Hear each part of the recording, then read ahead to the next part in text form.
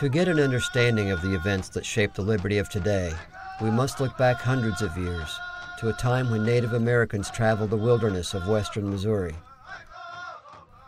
Evidence of the area's importance as a hunting ground is found in recorded accounts and in the arrowheads and crude hand tools frequently discovered since the arrival of American settlers.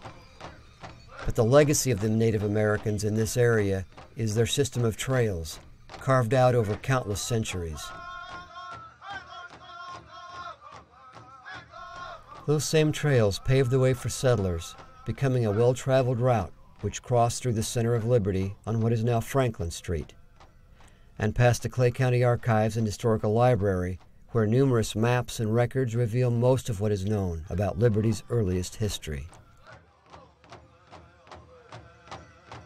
There was an Indian trail that came right through Liberty. That may have been another reason why this location was picked. It was right on the trail that led from the eastern part of the state to the western part of the state.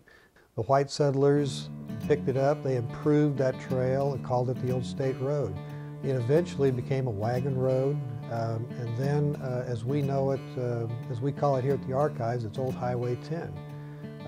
Old Highway 10, as we know, comes into Liberty on H Highway, flows right through town, comes down Franklin Street, or came down Franklin Street, and eventually exited out what we call Liberty Drive now.